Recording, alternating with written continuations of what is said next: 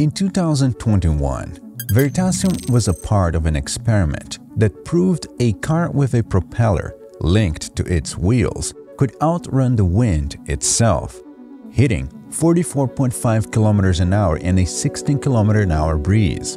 Yet, 4 years later, skeptics still call it perpetual motion. Why? Misapplied physics and stubborn intuition can't grasp the Blackbird's propeller-driven brilliance. The debate rages because many misunderstand the energy transfer at its core. The Blackbird, created by Rick Cavallero and his team, uses a propeller mechanically linked to its wheels to accelerate faster than the wind pushing it. On paper and in real-world tests, it works. But online, it sparked chaos. Why did it divide the physics community? Because at first glance, it looks like a cheat code for reality. To many, it seemed like the car was creating energy from nothing, a violation of the holy grail of thermodynamics. The phrase perpetual motion kept coming up, often used dismissively. Even seasoned physicists and engineers threw up red flags. Forums lit up. Twitter threads went on for miles. Some claimed it was fake. People demanded retractions. The division boils down to one thing: intuition. Our brains are trained by experience, not equations. The idea that a car can move faster than the wind that powers it just feels wrong. It is like watching a sailboat outrun its own wind. And when intuition clashes with counterintuitive but correct physics, sparks fly. But there is another reason for the controversy. The mechanics of the energy transfer aren't obvious. Critics often misunderstood where the energy is coming from and how the system uses it. Even Veritasium himself did a poor job visualizing what is happening here. So, did the Blackbird violate physics? No. It used physics cleverly and elegantly, but to many, it still looks like magic. And that is why the debate lives on, until you break it down piece by piece. That is exactly what we're going to do.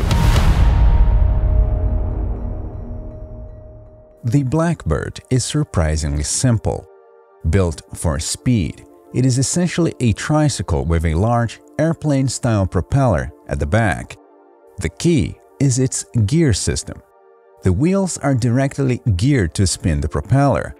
As the car rolls, the wheels turn the propeller, which pushes air backward, generating thrust to move the car forward. That's where the confusion starts, because two different frames of reference are involved. When the car starts from rest in tailwind, say 16 kilometers an hour, the wind pushes the car forward slightly. That motion causes the wheels to spin, which in turn drives the propeller, pushing air backward, generating forward thrust. This reinforces the car's forward motion, setting up a feedback loop. Here's the critical part. The propellers isn't just acting as a sail catching wind. It is actively pushing air backwards, thanks to being driven by the car's own motion via the wheels. As the car gains speed, the wheels spin faster, turning the propeller faster, pushing more air back, creating more thrust. At speeds below tailwind speed, the wind is the main force pushing the car forward. Thanks to the car's wind drag, the propeller still does not have sufficient force, or the wheels aren't harvesting enough energy yet. This continues until the car matches the tailwind speed. But how does the car go faster than the wind? Once the car matches the wind speed, now it is a matter of relativity. From the perspective of the car, the wind appears still.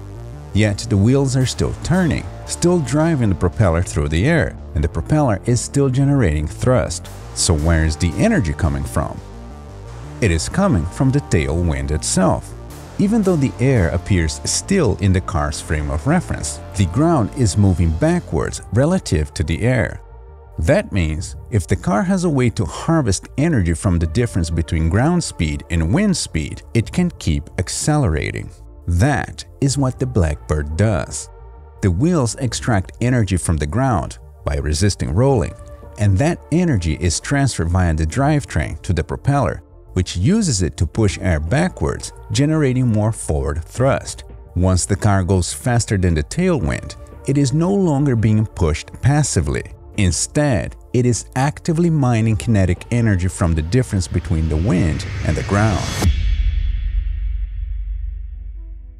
People get confused by the Blackbird because it seems to break common sense physics. The idea that a wind-powered vehicle can go faster than the wind itself feels like a violation of energy conservation, almost like perpetual motion, and that is where the skepticism starts. The confusion mainly stems from mixing up frames of reference. From the ground, the car is clearly being pushed by the wind and driving its propellers to generate thrust. But once it surpasses wind speed, it looks like it's accelerating with no wind hitting it, like it's generating energy from nowhere. In reality, it is still harvesting energy from the difference between ground speed and wind speed.